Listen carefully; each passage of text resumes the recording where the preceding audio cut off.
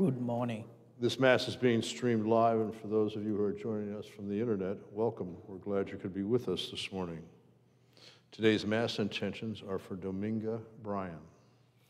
In the name of the Father, and of the Son, and of the Holy Spirit. Amen. The Lord be with you. And with your spirit. Coming together as God's family, let us acknowledge our sins and ask for God's love and mercy. I confess to Almighty God and to you, my brothers and sisters, that I have greatly sinned in my thoughts, in my words, in what I have done and what I have failed to do. Through my fault, through my most grievous fault. Therefore I ask Blessed Mary, ever Virgin, all the angels and saints, and you, my brothers and sisters, to pray for me to the Lord our God.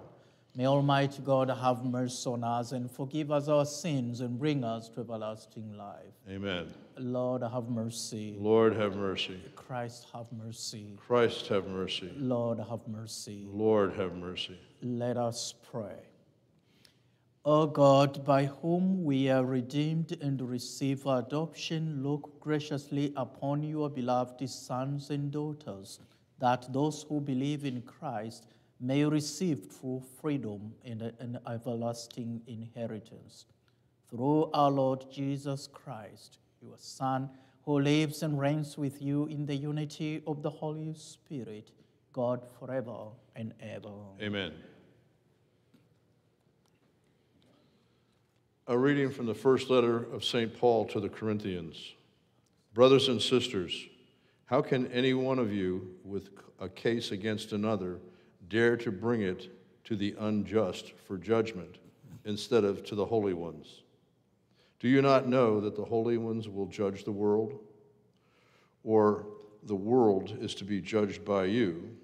If the world is to be judged by you, are you unqualified for the lowest law courts? Do you not know that we will judge angels? Then why not everyday matters? If, therefore, you have courts for everyday matters, do you seat as judges people of no standing in the church? I say this to shame you. Can it be that there is not one among you wise enough to be able to settle a case between brothers? But rather, brother goes to court against brother, and that before unbelievers. Now, indeed, then, it is, in any case, a failure on your part that you have lawsuits against one another. Why not rather put up with injustice? Why not rather let yourselves be cheated? Instead, you inflict injustice and cheat, and this to brothers. Do you not know that the unjust will not inherit the kingdom of God? Do not be deceived. Neither fornicators, nor idolaters, nor adulterers, nor boy prostitutes, nor sodomites, nor thieves, nor the greedy, nor drunkards, nor slanderers, nor robbers will inherit the kingdom of God. That is what some of you used to be. But now you have had yourselves washed. You were sanctified. You were justified in the name of the Lord Jesus Christ and the Spirit of our God. The word of the Lord. Thanks be to God. The Lord takes delight in his people. The Lord takes delight of his people. Sing to the Lord a new song of praise in the assembly of the faithful. Let Israel be glad in their Maker. Let the children of Zion rejoice in their King. The Lord takes delight. Let them praise his name in the festive dance. Let them sing praise to him with timbrel and harp. For the Lord loves his people, and he adorns the lowly with victory. The Lord his people. Let the faithful exult in glory. Let them sing for joy upon their couches. Let the high praises of God be in their throats. This is the glory of all his faithful. Alleluia.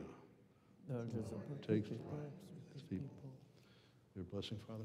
May Almighty God bless you in the name of the Father, and of the Son, and of the Holy Spirit. Go and proclaim the good news. Amen. Alleluia, alleluia.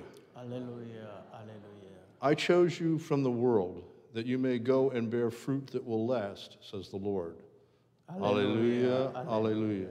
The Lord be with you. And with your spirit. A reading from the Holy Gospel according to Luke. Glory to you, O Lord.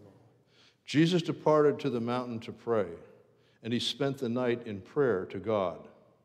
When day came, he called the disciples to himself, and from them he chose 12, whom he also named apostles: Simon, whom he named Peter, and his brother Andrew, James, John, Philip, Bartholomew, Matthew, Thomas, James the son of Alphaeus, Simon, who was called a zealot, and Judas the son of James, and Judas Iscariot, who became a traitor. And he came down with them and stood on a stretch of level ground. A great crowd of his disciples and a large number of people from all Judea and Jerusalem and the coastal region of Tyre and Sidon came to hear him and to be healed of their diseases. Even those who were tormented by unclean spirits were cured. Everyone in the crowd sought to touch him, because power came forth from him, and he healed them all. The Gospel of the Lord. Praise to you, Lord Jesus Christ.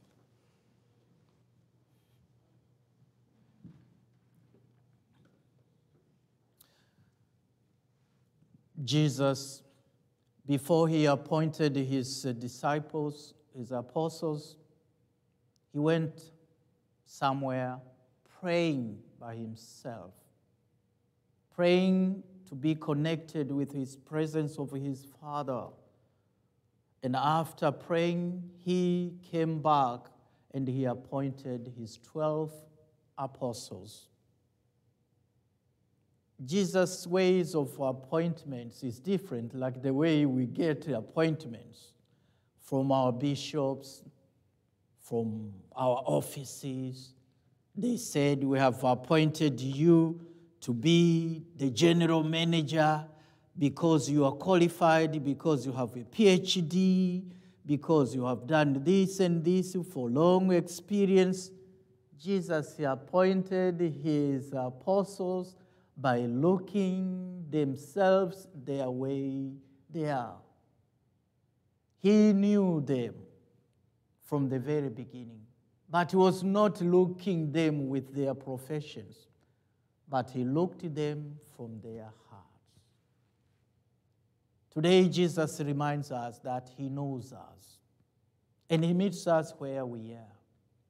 And he has called us, each one in a special way, like those 12 apostles, to proclaim the good news of faith, the good news of love, and the good news of peace. Yesterday, I went at Kroger for shopping, and I was not wearing my Roman collar. And then after buying all the stuffs, I was pushing that gate, and then when I put everything in my car, so I left the gate, the place where it's supposed. On the way coming back, I saw one lady coming with the gate, and then I greeted, "Madam, how are you?" And she said, "I'm fine." And she said, "I was following you. I wanted to tell you, I like your parish, and your parish is very good parish, and you have very good people, and you have been helping me so much. Thank you." And she left me. I was surprised because I came to know that no matter who you are, no matter how I can wear, the people they know, not because of my way of dressing, but because of what I do and because I serve. Ascension, you are very known because of what you serve, not because of your profession, because you open your hands to welcome everyone. You open your hands to welcome our brothers and sisters, either through social ministry or through the liturgy here when we are sitting together for the Eucharistic celebration. Some, they are not Catholics, but they come to be engaged because of the way you put your trust in Jesus. Some, they come because they see the way you are all united as a community. And that's why every time when I say, the family that stays together, prays together. Let us continue to witness Christ. Let us continue to respond the way Jesus is calling us as missionary disciples. Let us do it with love and with joy and with service. You don't know how you touch the people's lives as you always say thank you. Amen. Please stand. Lord Jesus, you have showed us the way that you know us, and you always embrace us.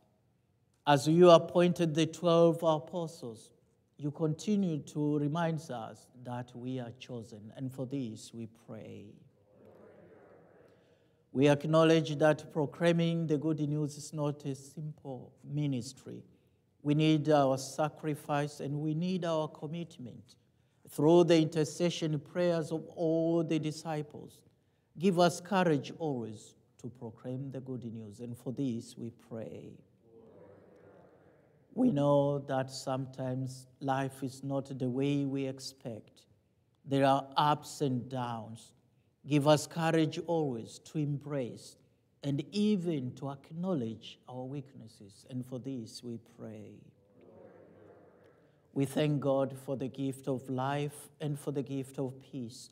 We pray for those people who are sick in the hospitals and even at homes, and for this we pray.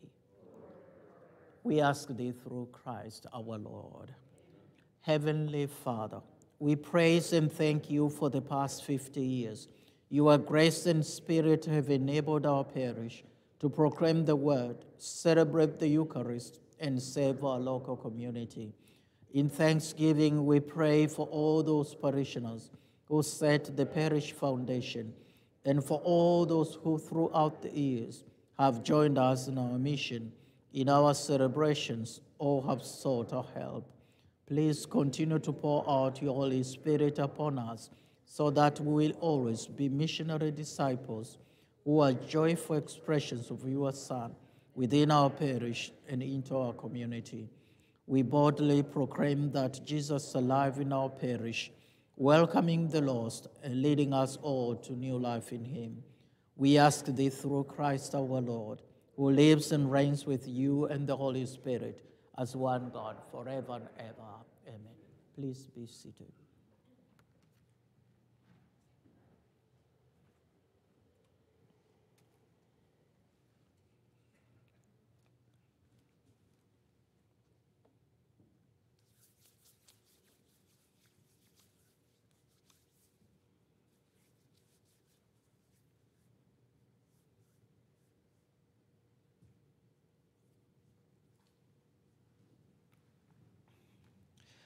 Blessed are you, Lord God of all creation, for through your goodness have received the bread we offer you, fruit of the earth and work of human hands, to become for us the bread of life. Blessed are you, Lord God of all creation, for through your goodness have received the wine we offer you, fruit of the vine and work of human hands, it will become our spiritual drink. Cleanse me from my sins.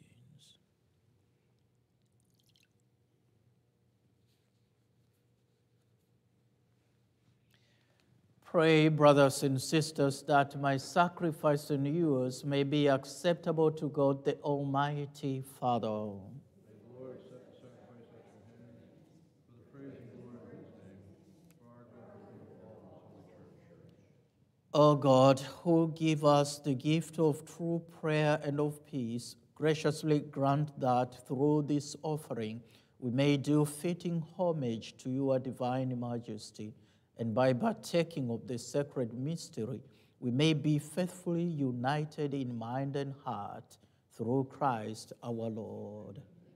The Lord be with you. Lift up your hearts. Let us give thanks to the Lord our God.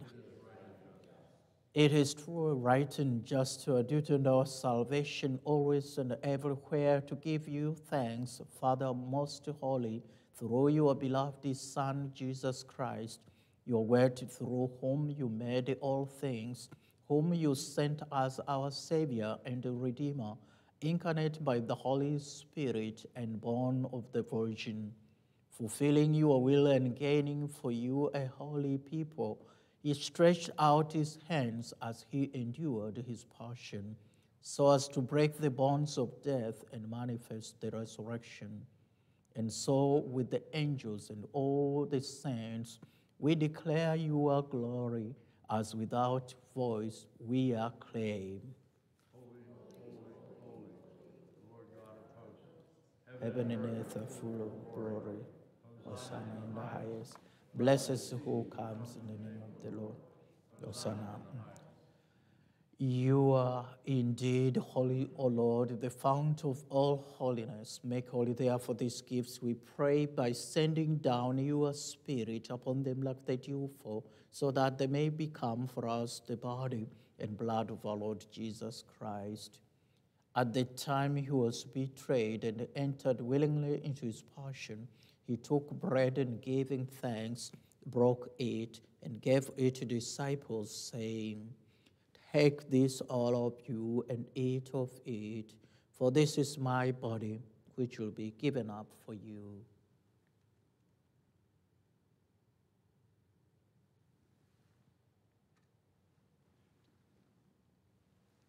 In a similar way, when supper was ended, he took the chalice, and once more giving thanks, he gave it to disciples, saying, "Take this, all of you, and drink from it, for this is the chalice of my blood, the blood of the new and eternal covenant, which will be poured out for you and for many for the forgiveness of sins.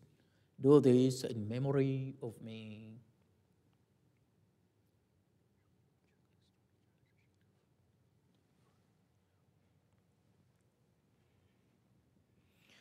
The mystery of faith. We proclaim your death, O Lord, and profess your resurrection until you come again. Therefore, as we celebrate the memorial of his death and resurrection, we offer you, Lord, the bread of life and the chalice of salvation, giving thanks that we have heard us worthy to be in your presence and minister to you. Humbly we pray that, partaking of the body and blood of Christ, we may be gathered into one by the Holy Spirit.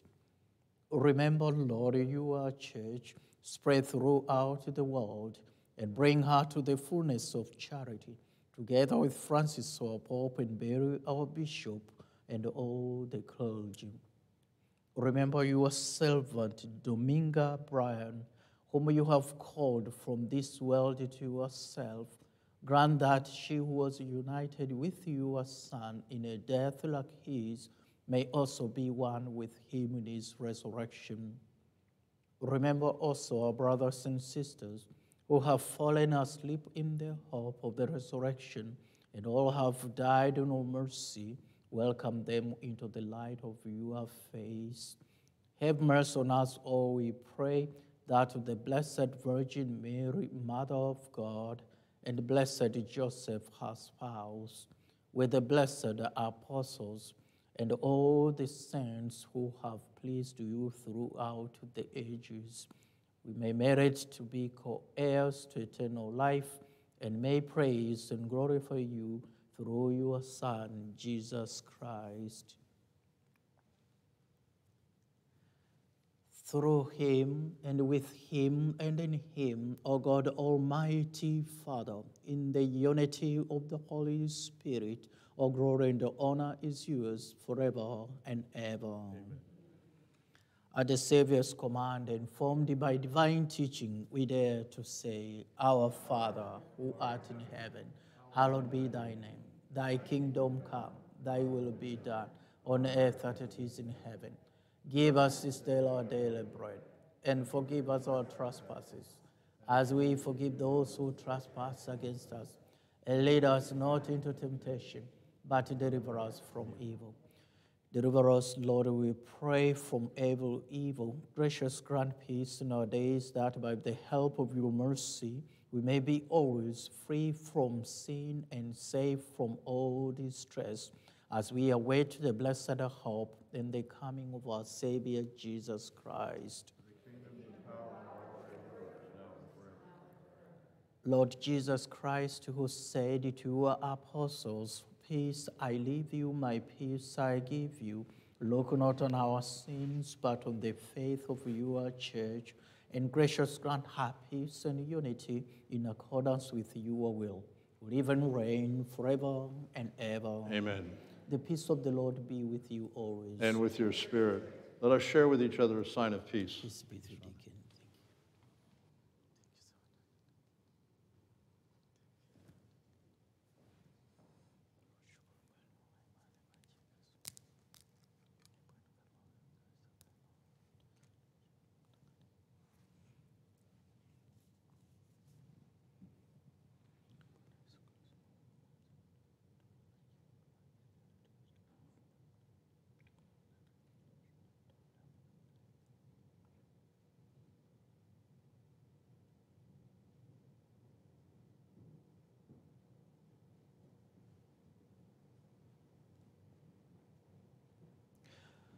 Lamb of God, you take away the sins of the world.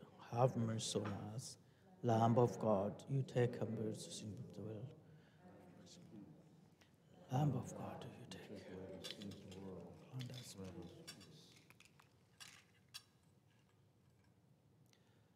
Behold the Lamb of God. Behold him who takes away the sins of the world. Blessed are those called to the supper of the Lamb.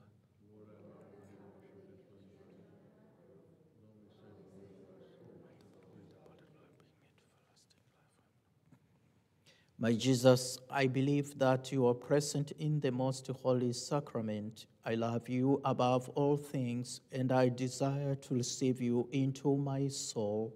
Since I cannot at this moment receive you sacramentally, come at least spiritually into my heart.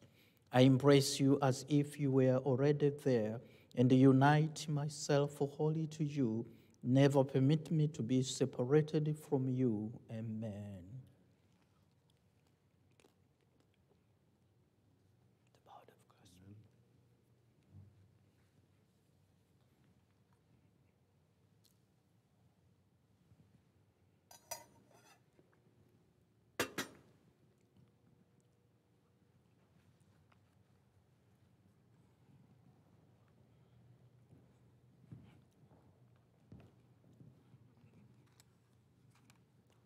The blood of Christ. I believe it. The blood of Christ. The blood of Christ. Amen. The blood of Christ. The blood of Christ. The blood of Christ. Amen. The blood of Christ. Amen. The blood of Christ. The blood of Christ. The blood of Christ. The blood of Christ. Amen. The blood of Christ.